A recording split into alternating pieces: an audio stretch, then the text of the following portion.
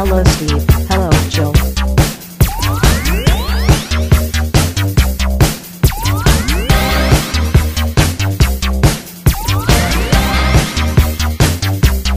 It's time to game classy.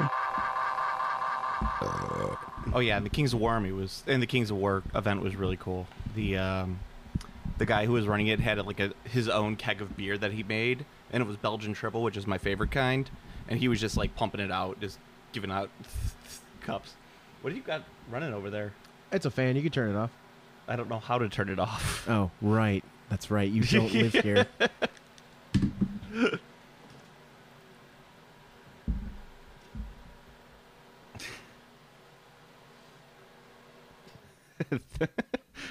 You could turn it off. I don't know how. No, the Kings of War was really cool. The guy had the beer, and they were just giving out cups. And I was hanging out with Matt, listener, and he's a really cool guy. And he was just like, "Come here, you gotta get beer." So we were drinking. It was really cool. They had a lot of players. It was weird though this year for the whole like fantasy room was really, it was like a really weird vibe because like all of the fantasy players were basically, it was like cut in three because you had the Kings of War players, and I think, I don't know, there was like 20, 30 players there, and then there was like the Age of Sigmar players who were there, and I don't know how many, there wasn't that many there. Were they all grooming their very fancy mustaches for their special rules? Yes, they were grooming their, I didn't even bother really to look that much. And then there was the Warhammer 9th edition guys, 9th Age guys were there, and they had about like, I don't know, 10 to 20 guys there playing that. It was weird. I could feel the tension in the room. The fractured fantasy community. There was some tension in the room. I was like, "Ooh, I gotta get out of here before Rumble starts, before some demonettes start get thrown around over here." Yeah. Anyway, welcome to Game Classy. I'm Joe. This is Steve. Hello. Say, there you go. We're gonna talk some Adepticon right now. That was the big thing last weekend. Adepticon, which Steve traveled all the way out to Mount Prospect, did not stop at Adepticon. Yep. Even though, well, first of all, let me tell you this to all the listeners out there who were at Adepticon and said hi to me. Hello! It was a great time. I met a ton of people there, and a lot of fans of the podcast. So that was really cool. Well, I mean, maybe if we were in the UK, I'd be more interested in listening to some of the listeners. Why? I don't know. Accents. Matt's from the UK. He had an accent. Yeah. I missed out on an accent. Yeah, you did. Because I just want to hear people be like, "Oh, I like your show. You know, it's real good." No, that's what he was like. Right. Well, it was a little deeper. He's like the man's like a giant. I was just trying to pander to James. I'm sorry. The face. All right. So the face Joe just made was nothing short of orgasmic. It was for me. It was bemusement and disgust at the same time. I really enjoyed it, and I really liked it. Yeah. It was nice. It made me feel good. Like I actually just felt good. Yeah.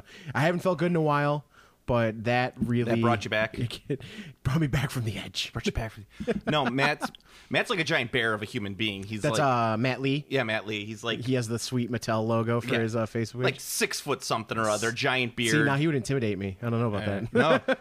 No, great guy. We hung around on Saturday at Adepticon.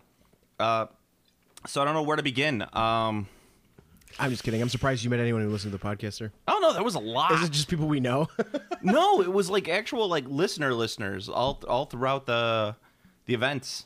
So I guess I could start off with myself getting reamed at bolt action this year. I got smoked. No, it actually wasn't that bad. I ended up talking all that trash. I ended up with a minor victory, a draw, and a major loss. That sounds like a terrible record. It was all right. You're trying to downplay it. No, it was. That's a rough record. Let me tell you this: the first players that we went up against, that we drew against, were actual.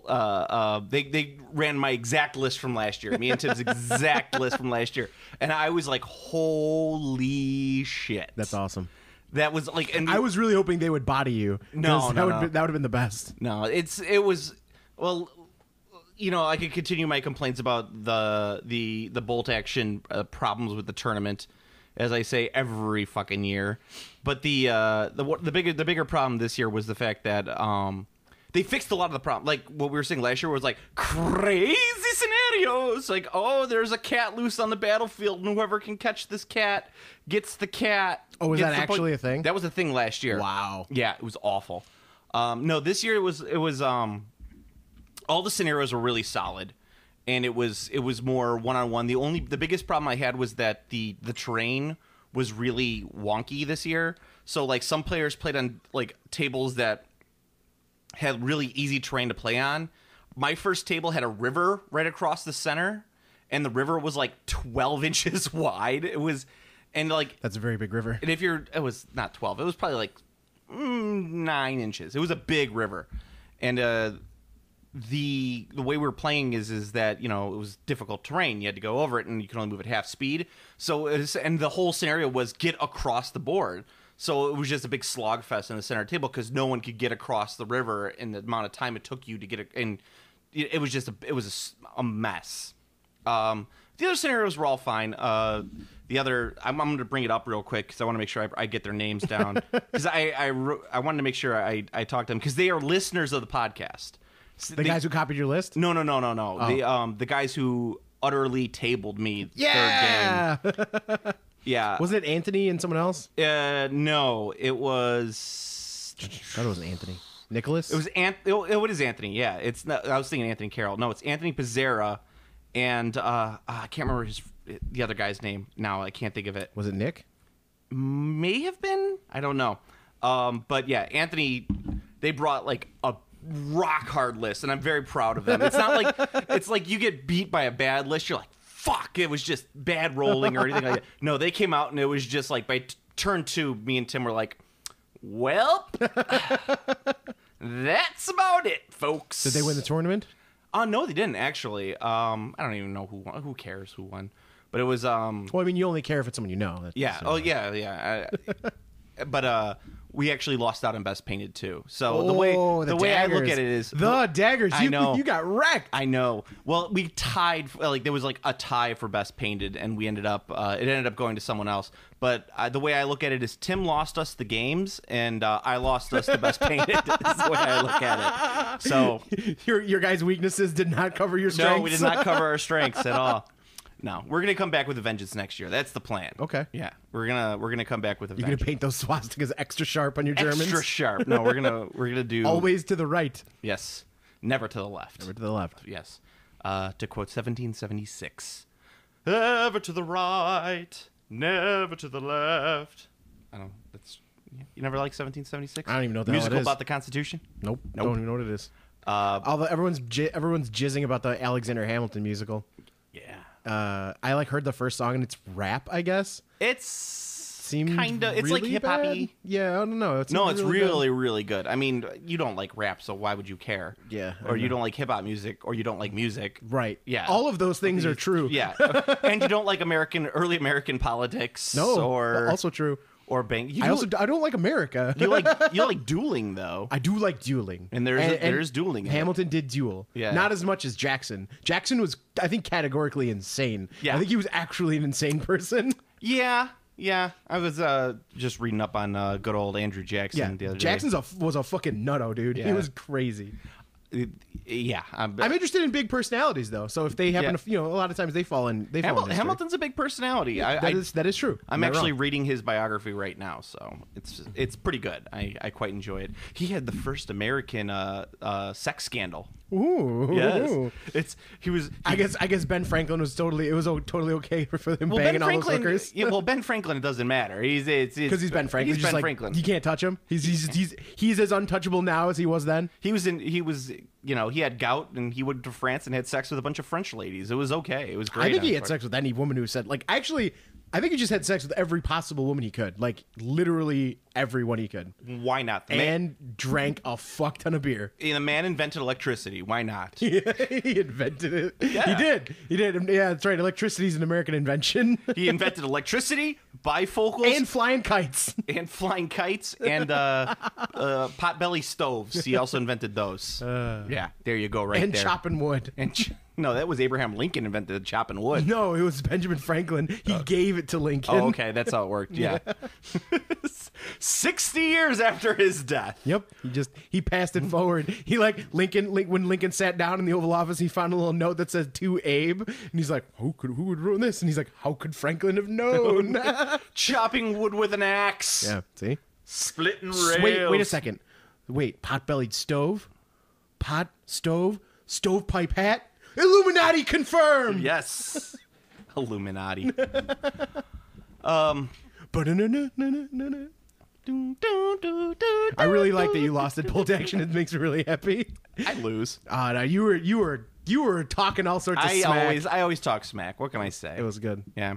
No, that list we played, the third list. No, the second game, we could have had like a major victory, but Tim fucked it up. I'm not gonna lie. Tim doesn't listen to this podcast. I'm just gonna say he outright did Throwing not. your partner right under the bus. He did not listen to me. He made a Bush League move, and I told him, I said, don't make that move. It's a Bush League move. It's Bush League, man. And yeah, he totally didn't make the move that he needed to make, and it cost us a major victory. We got a minor victory, so whatever. It was kind of, as I say, Bush League. Fair enough. Well, I mean, with degrees of victory scoring, if you get two major victories and a loss, you can like win the whole tournament because, as we've discussed before, the tournament scoring structure is all cocked up. I honestly don't think that tournament, that bolt action tournament, actually had like any sort of like real scoring. They just made it up as they went along. I think they were like, I like this guy. These guys are playing. I think they based it all off like player scores. Did they still do the stupid shit where it's like it has to be Axis versus Allies on each table? No, they didn't this year, which is one part of the things that I liked. That's good. Because I was expecting just to play against Axis players, and I was like, our list is gonna fucking dominate. And then the first two players, then the second player we play against is another U.S. Army, and we're like, what? Nice, okay. nice. Didn't you say the Americans are OP, or is it the Americans and British are both OP. I mean, they're not.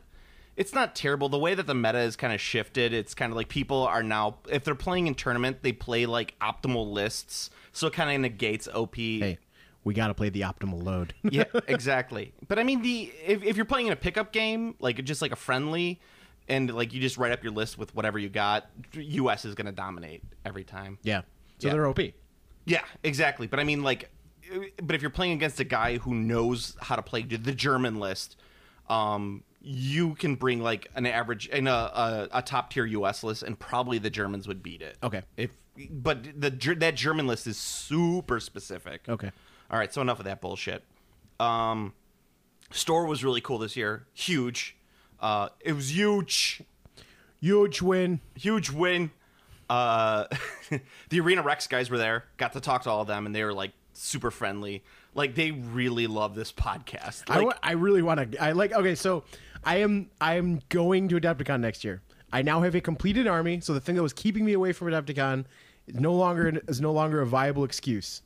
I have a completed Kings of War army, and I'm going to endeavor to also complete my Arena Rex forces, Mercs, and is that Superman? no, it's just like a hunting horn. Oh, I thought it was. Dun, dun, dun, dun, dun, dun, dun, dun. Say what you will, I don't like those movies very much, but that is an excellent Superman theme song. It's a fantastic one. Anyway, so I no longer have an excuse. There's no buffer. I have to be there. I have a completed army for something, but I'm going to try and finish other stuff because I want to play some Arena Rex. I want to play some Dark Age. I want to play some Wrath of Kings, and I want to play some Kings of War. Like, it's gonna fucking happen. Like, I want to do all of the things. well, this year, like Arena Rex didn't have any events. Okay. And so, but that's like, however, I was talking with the guys, that store was just jam-packed and sold out like every day. Yeah. It's going to probably be the next big game in the Chicagoland area. Good. Just because of how many, like they were selling the starter sets, those 3-pack starter sets, like hotcakes. Like hotcakes, Jerry. Hotcakes. Good. Yeah, they are, they're fucking fantastic guys too. Like I was buying a figure and they were like, oh, you don't have to. I'm like, no. Take my money. Take my money. Yeah, I'm really excited. I really want to get that stuff built. That's the next thing. I'm going to be working on Wrath of Kings and Arena Rex right now because Oh, but what about the big news? Which big news? The big news that I got from Ronnie. Oh God! All right, so I might be the first person breaking this. Probably Are not. you allowed to? Ronnie sat there and told me. Oh, okay. Pretty much they said probably by the end of this year, maybe next year. Next Kings of War Kickstarter, 10mm Kings of War. So they're going to do a War Master scale. Yeah, that's fucking ridiculous. I'm so excited about it. You have no idea how ridiculously excited I am about it. The thing that's sweet is that in addition to being able to play with the best rule system ever conceived, War Master, you can also play Kings of War, because Kings of War actually just scales down. Well, that's perfectly. what he was saying. He says basically the rule book for it would just be a bigger version of Kings of War with centimeters. Yeah, I don't know. I mean, you could do half inches too. It doesn't fucking matter. He didn't even say, but I mean, it would essentially be King's War, but just like on a grander scale. It's really exciting. Plus, I like because like this table I have, this much smaller table. This is a completely acceptable size table for a 10mm war game. Yeah, like, it really is. Totally is. Like it's. This table is really small. I feel really like yeah, close to you. I don't know if I like. I really like it. Like it's. I thought it was super small. It's super small compared to the last table. Mm-hmm. Because the last table I had was like gigantic. I'd like a table a little bit bigger than this, but I've been growing on this one a lot. Yeah. I mean, so he was saying that they're basically just because all the Kings of War sculpts are done digitally, that they're just going to take the same files and just scale them down. Okay, to the 10mm size and just do it that way. Oh, they're just gonna be the Kings of War models at 10mm. Yeah, that's awesome. Yeah. So I mean, that's like. I'm sure they're going to be a little different just because, you're not going to be able to have the arms in a specific way. Right.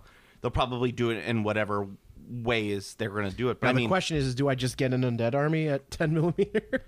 I mean, man, it's just like, I have so many 10mm figures at home as is, but it's just like, that Kickstarter will be sweet. Plastic 10mm. I'll probably do orcs. Well, yeah, I mean, orcs would probably be really cool, and you could combine them. I could combine them at least with like the War Master stuff and just fill out anything I need. Obviously, I mean, I love 10mm is my favorite scale. Like, not close. It's my favorite scale. Everything about it is just like exciting to me. Like the way it looks on the table, the terrain, because the terrain like feels right. Like even when it's appropriately, I don't know if you've ever experienced it, but me, like when I'm playing a 28mm game, a lot of times I'm playing like Warhammer, specifically Warhammer, a block game. There'll be like a castle or like a building or something, and it's the right scale. But while you're moving your figures around, it just feels wrong. It just you look over it and you're like, like buildings are really weird in 28mm to me, but like trees and stuff, that's fine. In block combat games like that, you don't want a lot of terrain because it fucks up the game really bad. But in War Master, you can do a lot of terrain. I mean, you have one tree stand in the center of the table. I fucked up the whole game. You're just like, well, fuck this. Oh, he's playing Beastman. I'm gonna fucking lose. Yeah, exactly. Yeah, exactly. So like you have to have your castle, but it's in the corner. Yeah, it's like decorating the table rather than decorating. Yeah. But like the terrain was always cool in War Master because you could do like the moving formations where you like going around buildings, snaking. Yeah, it's really fucking cool. So yeah, I love everything about 10mm. I love the buildings, the terrain. Like I'm super fucking stoked about it. Yeah. I really. Oh man. I'm very excited to see this Kickstarter. I'm going to save some ducats for it. Yeah, I am too. I mean, my hobby. Like the thing that's nice is. One thing that's nice about having the fact that I spent so much fucking money on models that have been sitting in my closet is that I don't need to spend money on models because I have so many fucking models. It's just like, I got everything. What are you talking about? There's a thing where if you have like a huge amount of unfinished tasks, you shouldn't add more stuff to the tasks. Wait, It's a new concept I'm working with. I'm not quite sure what you're talking about. It's a new concept I'm working with where you finish all of the things you own before you buy something new. Okay, I don't remember who I was talking to. It was someone I was hanging out with at Adepticon, and we were talking about, like I was saying, like, oh yeah, I got a ton of that stuff. I got like 6 totes worth, and they were like, You really do have a problem, don't you? I'm like, I do. Have a problem. I have an insane problem. It's not nice at all. But yeah, that was like the thing that I was just like, oh yeah, that's fucking awesome. And I said I will be there. I want to meet everyone. I want to meet all the listeners. I want to see you. I want to see your game. I'm going to talk shit about it. Well, what I would like to do, even if you're playing Kings War, I'm still going to talk shit about it. What I would like to do is I would really like us to do like a small event just for listeners who want to come, because I mean, like, I think I talked to like 8 or 9 people who listen to the podcast, like a special classy event for Classyites only. But but nothing like ridiculous, like a tournament. Like I don't like That sounds boring. Exactly. There's a bunch of tournaments that they can already do. I know, but I would like to have something where they could kind of interact with it. Like maybe like we run an RPG or something, like a one-off RPG where you just DM, and I could play in it and do whatever. But with something like that where we can have like 6 or 7 people playing at the same time. Okay. And we could have something going on with that. All right. Yeah, I can see that. Yeah, or just like a hangout. So like maybe if only like 4 or 5 people want to play, and some people just want to hang around in the back and whatever, we could record it, put it on the internet, whatever. All right. I think we could do something like that and have fun. Or with we it. could just have like a Q&A. No, that'd be dumb. Dude, no way. People have burning questions that they can't just write to us on Facebook and ask. Every one of those questions is usually about dicks. Well, we need to give them all the answers. All the dick answers. Yes, all of the answers about dicks. Yeah. Are they big dicks? Are they small dicks? Oh, Drop Zone Commander. They had some. They had. I saw Cliff was playing games of it, so it is a thing. People do play that game. Oh yeah, it was a small group. I think there was probably like 10 to 12 people playing. They had the tournament out there that was in the main hall. Really nice stuff. The terrain looked great on it. Luckily, you know what? I can put that off now because there's going to be the Kings of War stuff at the small scale. And the what was it? They had the they had the drop ship commander stuff. Drop fleet commander or whatever. That one ship. One of the listeners put it on the Facebook. There's that one ship that's painted black. It is the most like boner. My boner was like so engorged seeing it. One of the most beautiful spaceship miniatures I've ever seen. And like it makes the rest of the range look so bad in comparison. And the rest of the range really isn't bad. No. But this ship was ridiculous. I actually sort of regret not backing it.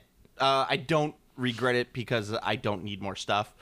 But I think you really do. You need a spaceship game.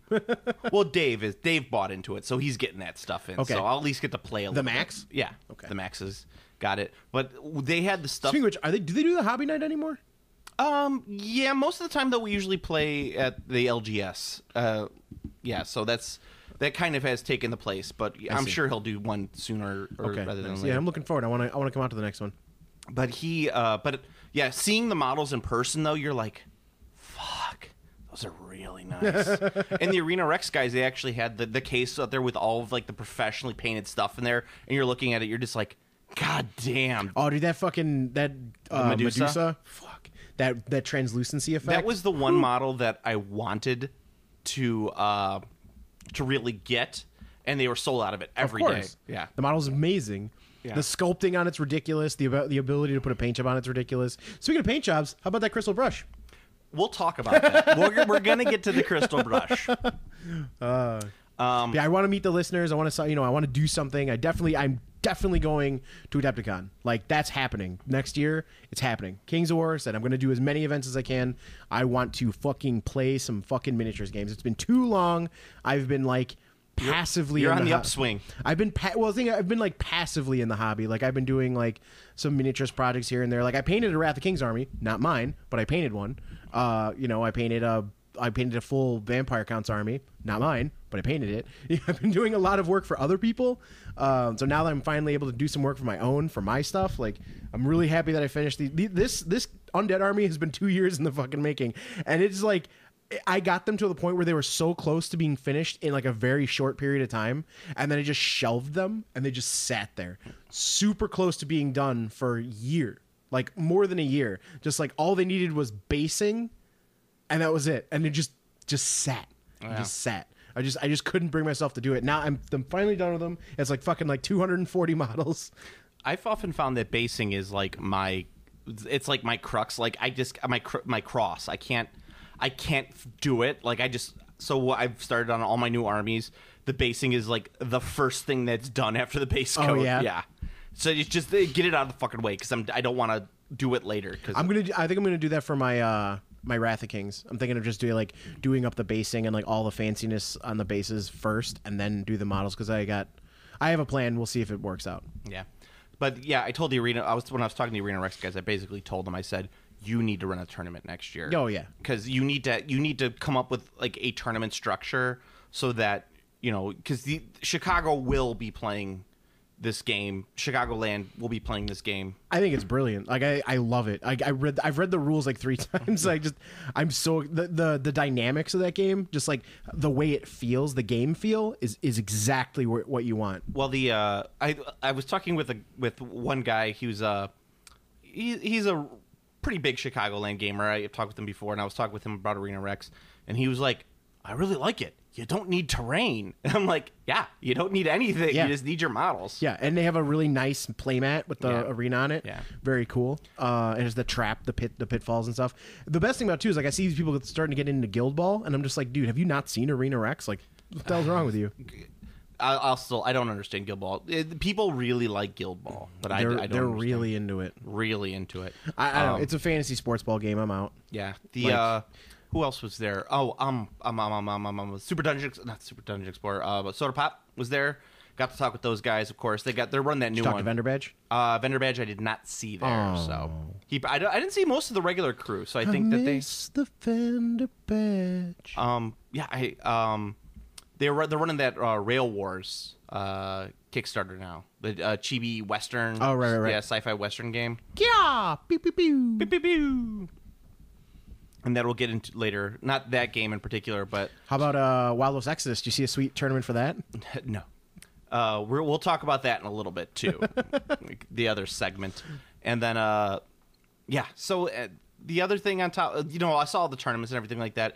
Everything's always like... It's cool to go see the tournaments there just because everyone paints their crap, and it's maybe not all great painted, but to see... tables and tables of painted figures is just really cool to see. Mm-hmm. One of the better ones I saw was the people who did the Batman game. The nigh incomprehensible ruled Batman game.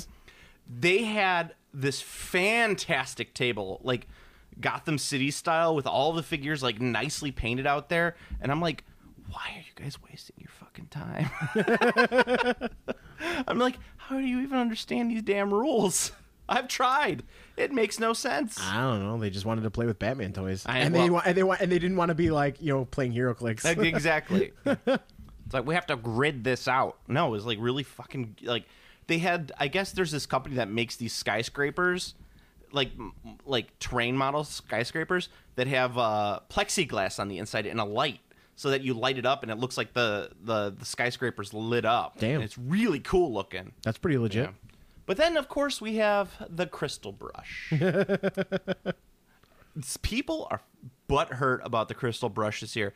And I'm just wondering why it's taken people this long to kind of realize that the Crystal Brush is kind of... Well, all miniature painting competitions are kind of a sham. Not really, but I mean... So, I guess the big thing this year... It's... All right, so I'm just going to... I'll throw out... It is a competition based on subjective values. Yes. My big problem with Crystal Brush is kind of that... Very difficult to call it a competition. Yeah. Well, that too. But my bigger issue with Crystal Brush is that it's fan voting. So, like, people... And this is the what happened with the Wapples. That when you're at Games Day, it's like a beautifully painted Tomb King's army versus a pretty great painted Dark Elf army. A Dark Eldar army. Like, fantastic paint job? Good paint job. Really good. But what is all the fan people going to pick? Dark Eldar. It's 40K. Because it's 40K. Kevin lost his army didn't even go to the Armies on Parade because he painted a 40K Eldar army, and the store he brought his Armies on Parade to was a fantasy leaning store. So they're just like, they all voted for the fantasy army, which was a Tomb King's army, which looked, I'm not going to shit on the army. It looked nice. It was just dry brush and inked, but it was done well. So it looked nice, like very crisp on the tabletop. Like it was a good looking army. But like I saw Kevin's army and I saw that army, and like compared in comparison, the army's dog shit in comparison. Yeah.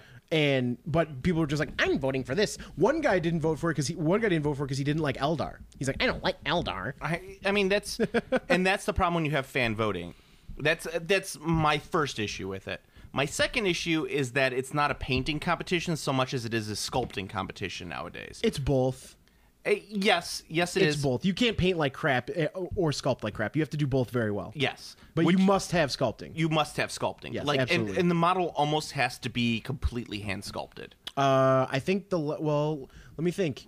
this year was a scratch sculpt. The year before was a scratch sculpt. And the year before was a scratch sculpt. The year before that, I think, was also a scratch sculpt. Yeah. So at least 4 years that I can remember off the top of my head were all scratch sculpt Grand winners. Yeah. And that's... So is this a miniature painting competition or is this a sculpting competition? Like I said on the Facebook page, the competition is twofold. One, you are, as a competitor, you need to do two things. One, you need to sculpt your model. Yep. Have someone sculpt your model, or say you sculpted Well, it. and that's, whatever. that's the other thing, too, on top of that. Continue with your whatever thought. the case is. And two, you need to paint. You need to use flashy techniques that are going to appeal to the internet demographic. So the challenge is not appealing to judges as much as appealing to the internet. Yeah. So what's going to get their attention? Well, it needs to look really cool, or specifically like someone like the Daniel Craig Space Marine. Great looking model. It's a very good looking model. Very good paint job. But that model is super eye catching because you look at it and you're like, that's Daniel Craig. that's like, Daniel Craig. That's Daniel Craig. So like And immediately, he's a Space Marine. right? And you're like, oh, and he's a Space Marine. That's fucking cool. Like that is so fucking cool. So if you do something like that, that is a perfect pandering. I thought that was one of the stupidest looking models on the planet. It's a perfect pandering model though. Like I said, that model was made to game the system. So that's the competition. The competition is not actually doing a model to the best of your abilities.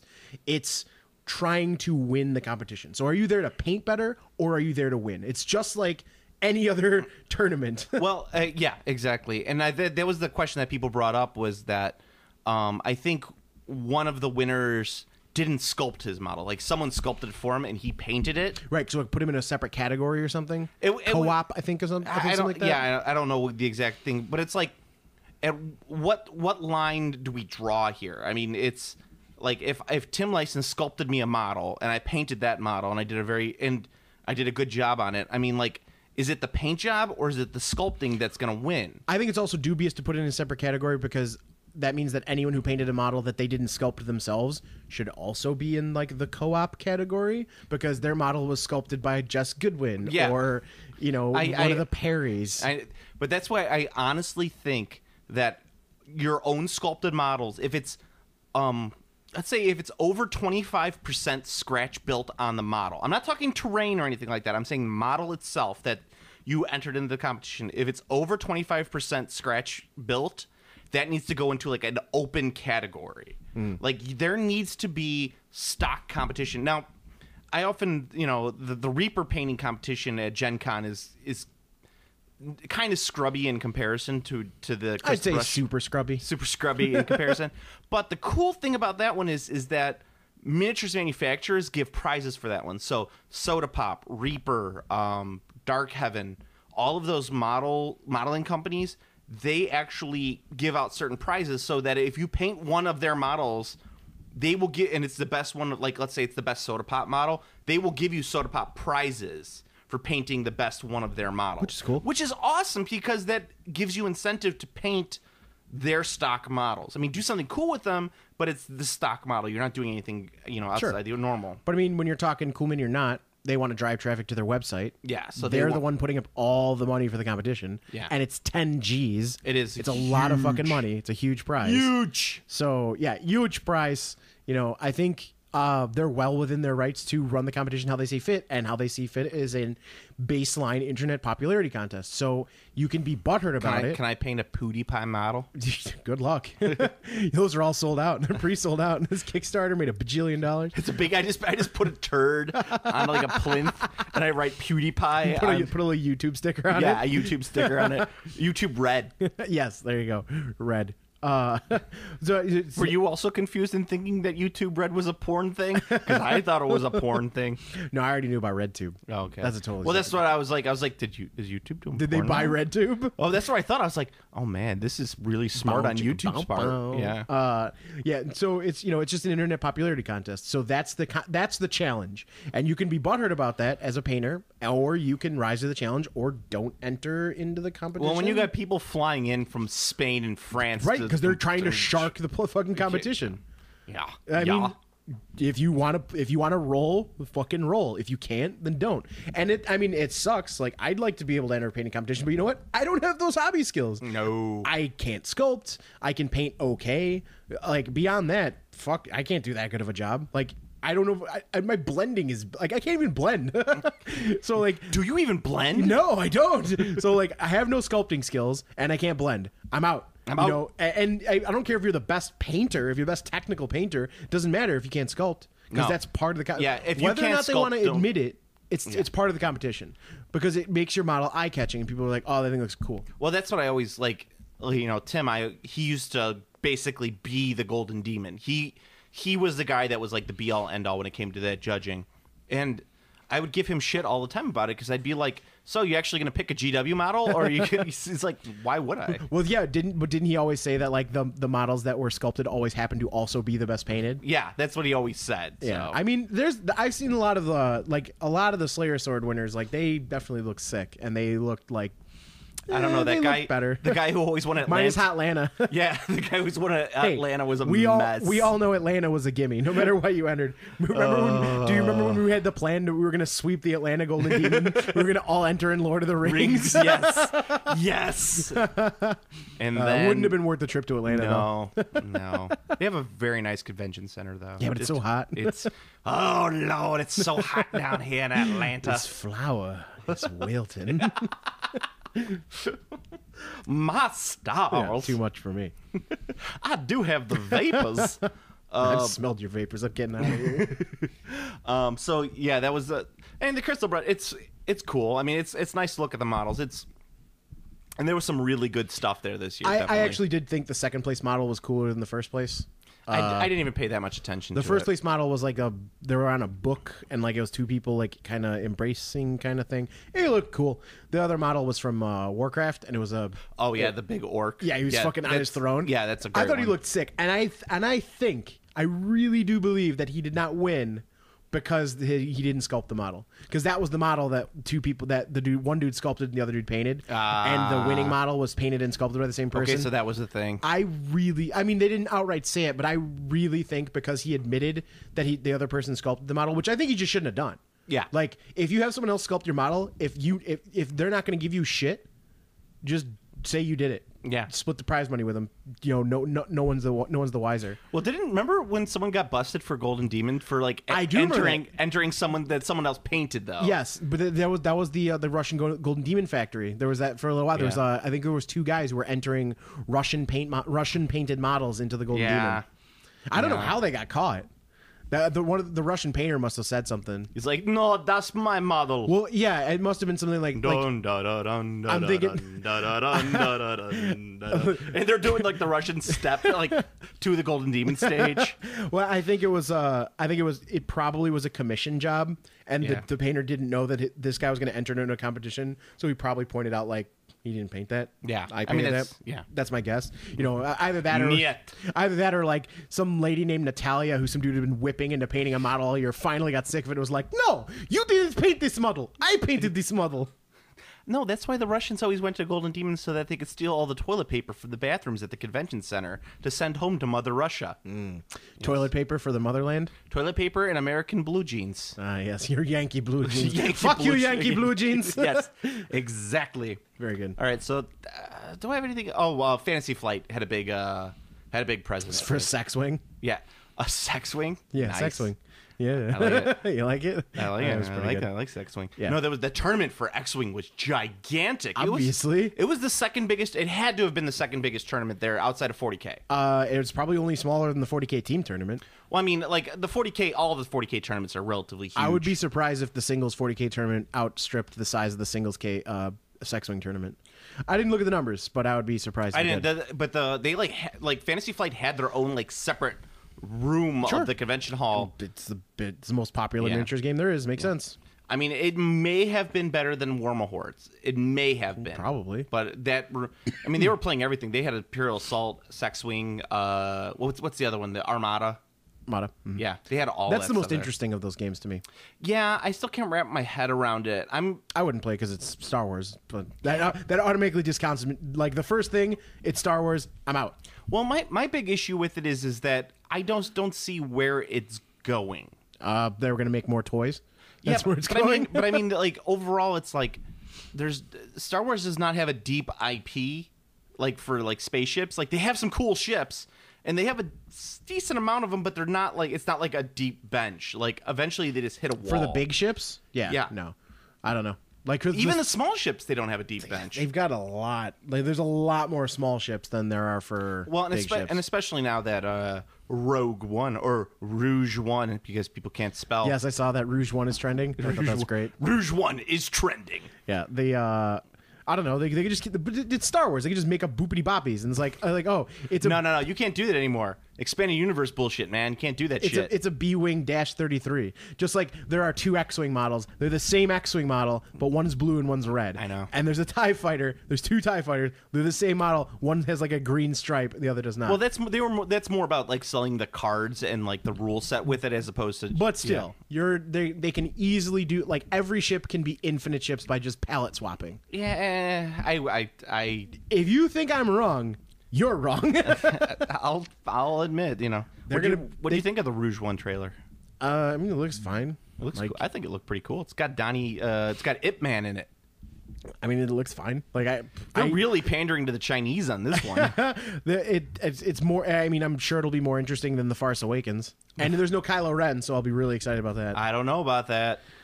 If they work Kylo Ren in this movie, I'm gonna murder J.J. Abrams. I will actually hunt him down. This is an actual threat. I know you hate Kylo Ren, but women love him. No, and you also some fucking prepubescent boys. Prepubescent boys love Kylo Ren. You know what, Steve? Just admit it. Everyone loves Kylo Ren, but you. And you're okay with that because you get to stand. You get to stand against the. I don't think the so. wailing winds. I don't think everyone loves Kylo Ren but me. I think prepubescent boys and women like him because they think he's hot. Which is really weird because that guy's the funniest looking guy. Love Adam Driver. He's the funniest looking dude ever. I am Kylo Ren neutral. I'm like a Kylo Ren agnostic. I'm just kind of like he's okay. Like the other characters were at least fun. Yeah. They were all nonsensical. None of the characters in the movie. It's a Star Wars movie. No character made sense. Not even the pre-existing characters made sense. What about Poe Dameron? Poe Dameron made the least sense. Like maybe the least sense. He's the best. He's the best. Why is he the best? I don't know. How did he escape from the thing? I don't know. He did. Why are him and Finn really, really good friends now? I don't know.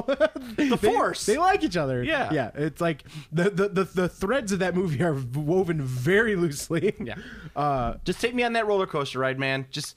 Is that like it has fun, but there are people like the thing that pisses me off is people give that movie so much more credit than it deserves because it's got fun factor. And if you're purely judging it based on entertainment, you got me. You got me. I can't shit on it for that. It was an entertaining movie. Does it got spectacle? Yes. Does it have heart? A little bit. And does it have humor? It had the humor. It had the humor. That's all that matters. Those 3 things in a movie. That's what I'm looking for. If that's what you're looking for, I can't touch you. In a blockbuster, that's what I'm looking for. Those 3 things. That's what you're looking for. I can't touch you. But like everywhere else, but people like vehemently defend like things that like. You like, come on, you're stretching. Like, give me a fucking break. Like, slow it down. Let's. I know you like I know you're really excited because it's a good Star Wars movie, and it hasn't happened in a long time. So and it looks like we're gonna get 2 in a row. Slow it down. Well, the subject matter of Rouge One is far more interesting. Oh yeah, but like I said, there better be some graphic Bothan violence. Bothan on Bothan violence. I'll take Bothan on Bothan pornography as well. I don't even know what Bothans look like. Bothans. Bothans. Wouldn't it be funny if like Bothans came up and they were like really, really racist looking, and you're just like, oh, I don't know how I feel about this. Oh man, they left too much Lucas in this movie. Way too much Lucas here. What if all the Bothans look like George Lucas? Lucas is voting for Trump. Probably, yeah. He's gonna show them what the trade agreements really mean. Do you think when Lucas walks around, he's just like, I think Lucas is, absolutely. I think Lucas is off his fucking rocker insane. They're friends. Just a fucking maniac. All right, let's. So we're done with the Adepticon wrap up. I have one. I'll be there next year. I promise. So I texted you this a little while ago. I don't know if you had to think about this, but I was thinking about games that we vehemently hate. Not just like let's say Age of Sigmar. Age of Sigmar is kind of like where I can't vehemently hate Age of Sigmar. I think there's a lot of things that it does well. Yeah, it's like that's with most games. It's like I can't really hate this game. I just like certain games are just like it's so like. In your periphery, like in the rear view mirror, that you just like I just don't care about that. Just, right. It's I can't. But games that we vehemently it's just like every time you see something from that game, you're just like, You just get mad. fuck that game. What about you? You first. Okay, so the one thing, and this is the reason why I brought up, is I fucking hate Wild West Exodus. I hate everything about Wild West Exodus. Every time I see something Wild West Exodus, I just get so angry. Let me just go through it. The rules are stupid. The models are racist, and they have tiny, tiny heads and poor sculpting. It's just like the fan base. It's just like I hate Western stuff to begin with. Like most Western, and especially you combine it with sci-fi Western with like the contrite thing of like the South kind of won this war, so the North and the South are still kind of at war. And it's just like it just drives me absolutely up the wall. It's so overused and drives me nuts. I mean, plus the Weird West has already been done perfectly with Deadlands. Yeah, yeah. Well, Deadlands is kind of cool, and it was. Well, that's what I said. Yeah. The Weird West is done perfectly with Deadlands. Like yeah. you're done. Like there doesn't need to be an alternate because it's the same. Like there's so much. This like, one uses cards, though. Dude, there's so much of Deadlands lore that's like Wild West Exodus is ripped off. Like, Yeah. they use an alternate energy source. The Native Americans have mystic powers. Is it Tesla powered? Dude, I don't know. I also I join you in the sentiment of but I'm not gonna pick it. I can't. It's not one of my picks.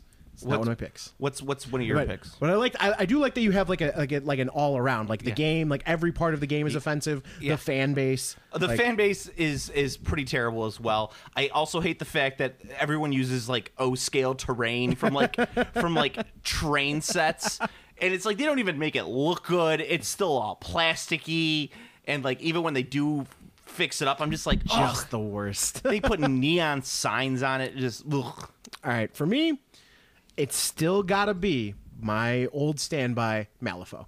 Yeah. I just fucking hate Malifaux. Like I hate it, dude. Like it just fucking infuriates me. And it's almost entirely because the models don't make any goddamn sense. They're just a mishmash of some dude like writing down ideas and going like, we're gonna put that together. And like it's like a poorly done version of Rifts. Like the way Rifts is presented, it's like punk rock, like heavy metal, like 80s. It's like 80s cool. Like it's like the Rifts is dated as shit now, but it's still 80s cool. Like it's still got retro 80s cool, and it's done like that. Malifaux is like a bad version of it. It's like this is a big teddy bear because he's a nightmare monster and he's fighting a goblin and there's also a zombie, and it's like they threw in everything and the kitchen sink. Unfortunately, they took a shit in the sink before they threw it in.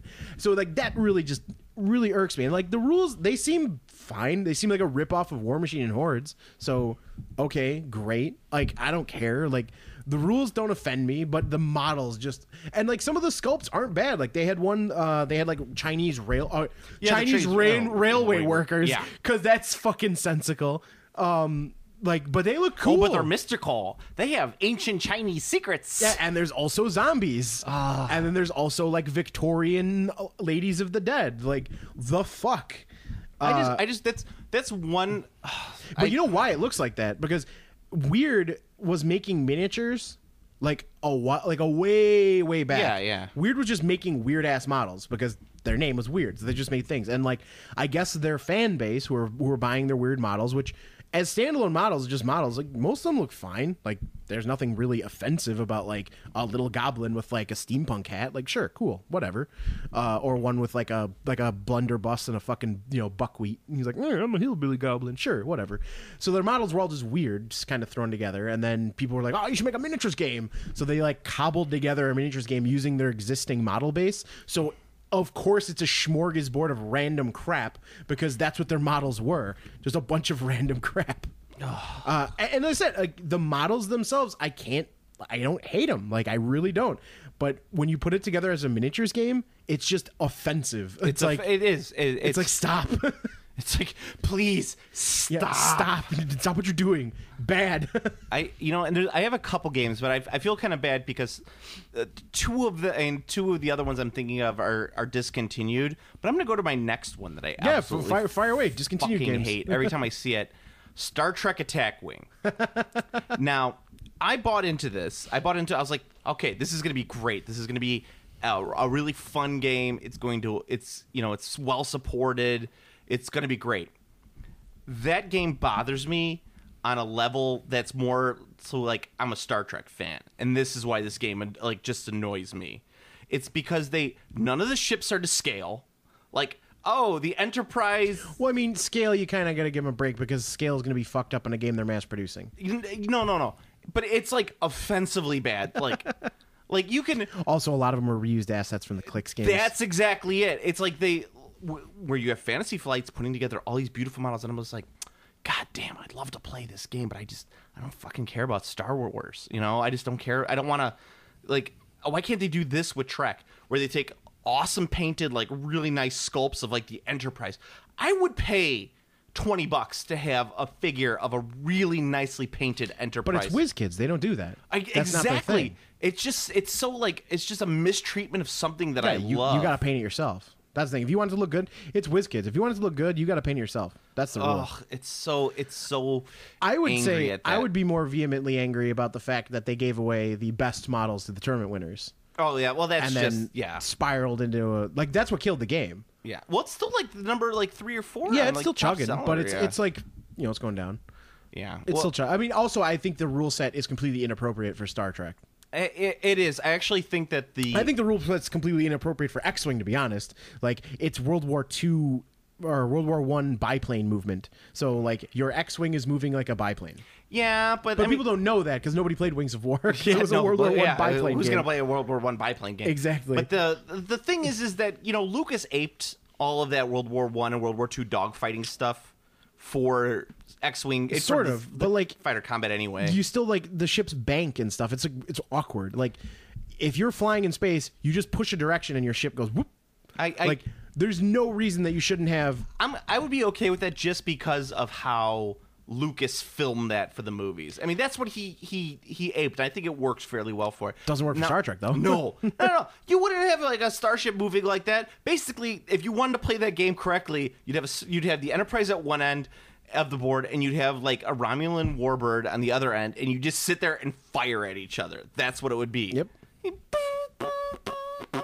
Yep, absolutely. When ship blows up. Yeah, I think it's cool because it brought a lot of cool Star Trek ships to like being able to collect it. Like, yeah, that's cool. Like, I like being able to collect like I have Deep Space Nine right there. Well, yeah, but that Deep Space Nine is like the best thing that they produced. Fucking awesome. The Borg Cube is pretty good too. The Borg Cube's super sweet. I almost got that, but they didn't have it. Yeah. I was gonna get it, but they didn't have it. But yeah, it's fucking sweet. And like, there's a bunch of other cool like ships that they made. Yeah, and for that aspect, great. But as a game, I just don't think Star Trek works like that. No, it doesn't. And actually, probably the Armada rules would work a little bit better for it.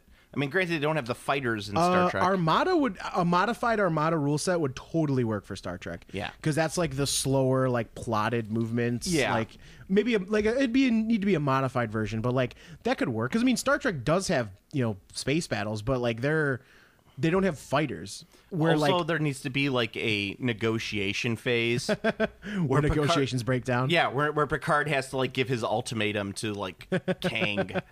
Like that's the way it's got to go. It would be pretty cool to have like a morale-based system where you have ships that can like communicate to each other. Yeah. So like you can like socially attack a ship instead of just blowing it up. But that's just it. It's like WizKids saw that what Fantasy Flight was doing, and they're like, oh, this is such they're making money off this. We have the ships too. We could just fucking do this. And then they did it with D&D as well. They put out garbage. Oh, that D&D one is bad too. But the most offensive thing about this is the amount of money that they think they can charge for this game. That just it's so. Oh, it's like $15 a ship. That's the going rate. But you mean Star Trek, Star Wars, $15 and you get a gorgeously painted ship. Gorgeous is overselling it. It's pretty good. It's better than probably 99.99% of the people out there could paint. And then you put this. I mean, it's gray and it's dry brushed. And then you have the Star Trek ships, which look like. They taste of Sri Lankan tears is what they taste of. They would look better if they were painted the Sri Lankans. Yeah, they're probably painted by Cambodians or something. Laotians. All right, so do you have another one? Yeah, I mean, really, that's like my number one is just like Malifaux. It's always there. I don't have like a vehement rage against any other game like that. Like not at that level. Like there's lots of games I don't like. What about Yu-Gi-Oh? Well, oh yes. If you want to just say like if just games in general, not restricting it to miniatures. Oh no, games, this is games in general. Oh, then fucking absolutely Yu-Gi-Oh! Are you kidding me? Yu-Gi-Oh! Is a fucking cancer. Like the worst. I hate Yu-Gi-Oh! So I was Jesus, that Yu-Gi-Oh! Like I would take 20 Malifaux in exchange for Yu-Gi-Oh! Dying. I was sitting. I was monitoring a test at my work, and this kid comes in, and he's like, "This kid in the hallway just gave me this sweet Yu-Gi-Oh! Mat." I was just like, "Oh, I should take a picture of that for Steve." Fucking hate Yu-Gi-Oh, dude. It's so bad. Everything about Yu-Gi-Oh is just the worst. Oh, fuck. I can't. Oh, Yu-Gi-Oh is terrible. Well, what makes Yu-Gi-Oh worse than Pokemon? Okay, so I'll go on every level.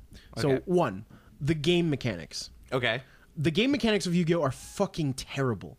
When they first started, they were fine. Like the very first set, like they were like simple Magic. You know, it was like Magic except the combat tricks didn't come out of the hand. Like you had to like put them on the field first, so you would know if the other so you know in Magic you can counterspell. Like you try and play a card and I go, haha, counterspell, you can't do that. So it was similar to that except I have to put the card face down on my side of the field. I like how you're doing the 2-finger thing like they do in Yu-Gi-Oh. Yeah. It's any card game anime. You had to put the card face down and then pass to like your turn. But when you start your turn, you see how many cards I have face down. You could be like, okay, well, he's got 3 cards, so he might be able to counter my spell, or he could destroy one of my monsters that I'm summoning. So like, there's a little bit of counterplay there, but it's nice because it's like it's not a total blowout. Like if you play a dude and like it gets wrecked by one of my cards, you can't be like, I didn't see that coming, you know. So there was a little bit of counterplay there, which is fine. And the game had like a pacing. Then like the game power creep was so insane. They like if people think like the 40k power creep is bad, Yu-Gi-Oh is like a light, like fucking warp 10 in comparison. Every set that comes out, like every new block is just so broke. The other stuff is not only invalidated, it's actually worthless. Like the value goes to nothing. So there's no value on the secondary market because the game's mechanics are broke. And of course, there's shenanigans. Like just trying to wrap your head. Like I knew how to play Yu-Gi-Oh. I thought I did. I thought I knew all the rules. Turns out I don't know fucking shit about Yu-Gi-Oh because, well, Yu-Gi-Oh has a million billion made up rules now, and there's no reminder text. So if you don't see, like, if you just don't know what the card does, it's like, what does a synchro summon mean? I don't know. Like Magic, when they do a new rule, they put reminder text on it. So it'll say like hexproof. This card cannot be targeted by spells your opponent controls, or spells and abilities your opponent controls. It says it on the card. You're like, oh, okay. And then some cards, when they're like a higher rarity, they'll just say hexproof, not the reminder text. But there's still that initial card that has the reminder text. Oh. So that's a shitter. 2, the secondary market value is fucking awful because card comes out, it's $300, it's a chase rare. The Konami either bans it or releases it in 6 months as a promo card or like a reprint for like $1. So there's no value in retaining any Yugi cards ever. It's worth nothing. It's like your cards are worth money one day and then they're worth absolutely nothing the next. There's no longevity to any of their collectability. Fucking terrible. That's the worst thing out of a collectible card game. Like there's no value there. It's just like, come on. In addition to that, the player base. They're like the most degenerate player base. Like if I'm talking to a store and they're like, oh yeah, the Yu-Gi-Oh kids came in, so like I just like they stole a whole bunch of shit. Like they steal, they leave garbage everywhere. Like they're the worst because it attracts a younger audience than most other games, but it attracts like the like perfect age demographic where they're just hooligans. Right. It attracts a hooligan age demographic where it's like you've got like the 13-year-olds to 18-year-olds, give or take, and then some guys who are skew older, not many skew younger, and like they're just always hooligans. Whereas like a game like Pokemon does skew like a huge age range, so does Magic, but it's not that like compressed. Only people around this age. Only people age 13 to 8 to 13 play Yu-Gi-Oh. Right, exactly, and it's just like they're always the worst, and they're thievery happens, like Yu-Gi-Oh! Thievery is rampant. And just to give you an idea, the only game currently that has multiple assault and weapon violations as reasons for lifetime bans is Yu-Gi-Oh! It's the only card game in existence that currently shares that feature, which is one of the reasons why I suggest not playing Force of Will, because all the people quitting Yu-Gi-Oh! Are moving to Force of Will. Oh, okay. So that's another reason strike against Force of Will. Yeah, so Yugi's fucking awful. I can't stand it. Terrible. And it's a shame because, like I said, it was a fun little game. When it came out, it was new. I was like, this game's fun. And then it became this mess. And then, of course, it's made by Konami, who I loathe Konami. Like, Konami is a terrible company. They're the worst. I fucking hate Konami. So there's a lot of things striking against Yu-Gi-Oh! And now, in terms of Pokemon, the card game, I actually just recently got back into Pokemon, the card game, after having not played it since it came out in, the 90s. Pokemon the card game plays like vintage Magic the Gathering except in sorcery speed. So you can only do stuff on your turn. You can't do stuff on your opponent's turn. But as far as like the power level of the cards, it feels like I'm playing with thousands of dollars worth of vintage Magic cards because the cards in Pokemon are ridiculously overpowered. So it's actually pretty fun because they're like a card that would be like Ancestral Recall example is like a $200 plus dollar card easily, which is pay 1 blue, draw 3 cards. Fucking broke, super broken card, and it's at $200 is probably underselling it. It's one of the Power 9, so it's it's a fortune. Only legal in Vintage, can only play 1, restricted. There's a card in Pokemon that costs nothing, draws 3 cards, unplayably weak. So it is the same card, but in Pokemon it is unplayably weak, and in Magic it's worth hundreds and hundreds of dollars. Well, I don't want to talk about Pokemon anymore. Let's talk about. I don't have many other things that I absolutely vehemently hate, but Hey, you asked. I know, but I do have most of the mini games that I hate usually end up going under pretty quickly. All Quiet on the Martian Front, the pre-painted Confrontation, that's such a shame. Yeah. Poor Rackham. God damn it! Like that just angers and upsets me. Why? You have enough miniatures where you could relaunch the company on your own. I could relaunch the company on my own. What was the other one? The AT-43. Speaking of Rackham, like the newer AT-43. So when that game first came out, I was like, "Oh, this is pretty cool." And then that game just took a big turd slide down the back of my underwear. But there's one game that if I see for sale, like in any used book, one RPG that if I see for sale in any RPG store or it Iron Claw? No. Oh. No. It is the Wizards of the Coast D20 Star Wars system.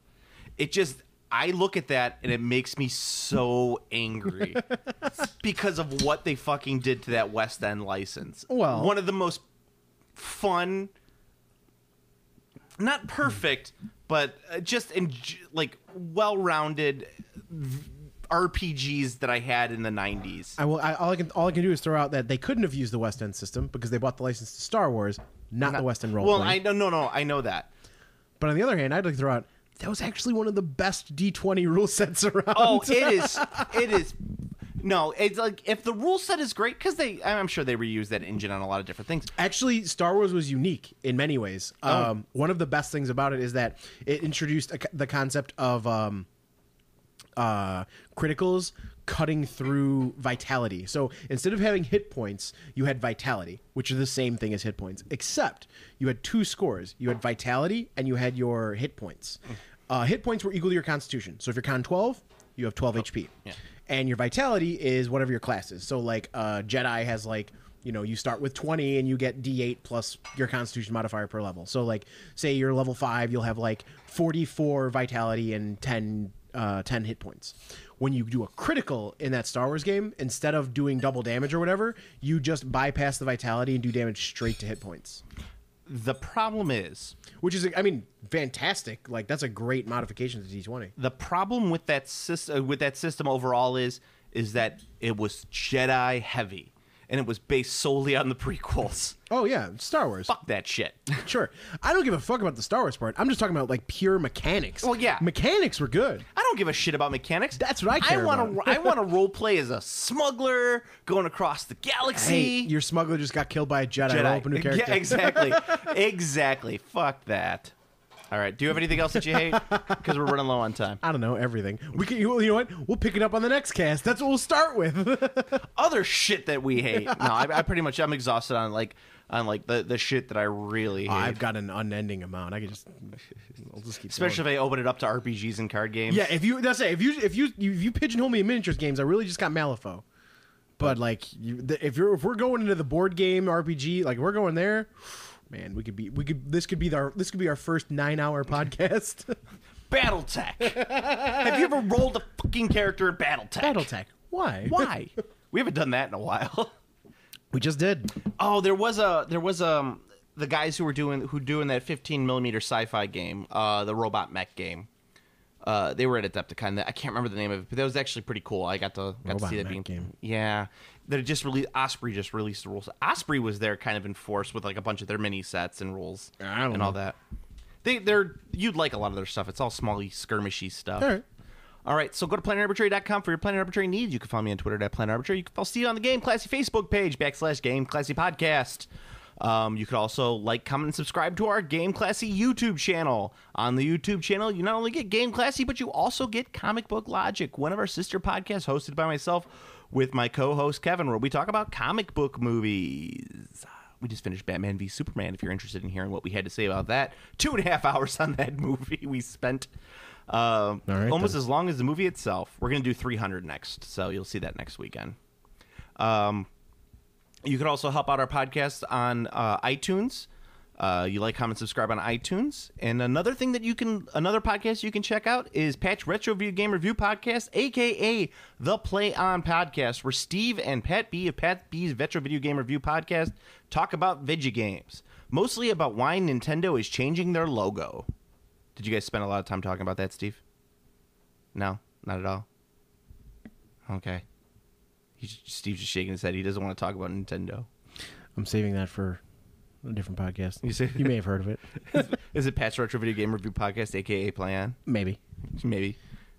And I don't know. Pat just bought a new house, so he's gonna get the whole video game room taken care of now. I'm excited about that. I've been telling him because his house currently has like a massive the house he was renting had a massive basement, and he was like, oh, I don't want to put my stuff down there. It's gonna get wet. And I'm like, okay. It's like you're on a hill, so I don't think that's gonna happen, but okay. And then he buys a house, and he's like, I'm gonna put this stuff in the basement. Like, I think there was a kaiju just came out of you. It's true. I'm ready to be attacked by a giant robot. Gypsy Danger's coming for me. By the way, there's a comic book character out there. His name is American Kaiju, and he's just like a big Godzilla-looking guy with a big American flag painted on his chest, and he just goes USA. I think it'd be you as a kaiju. Probably. So Steve, until next time. Her, I'm breaking up with you. Me, is it because I say, "Uh-oh, SpaghettiOs" when things go wrong? Her, yeah, me. Oh, SpaghettiOs. Game Classy.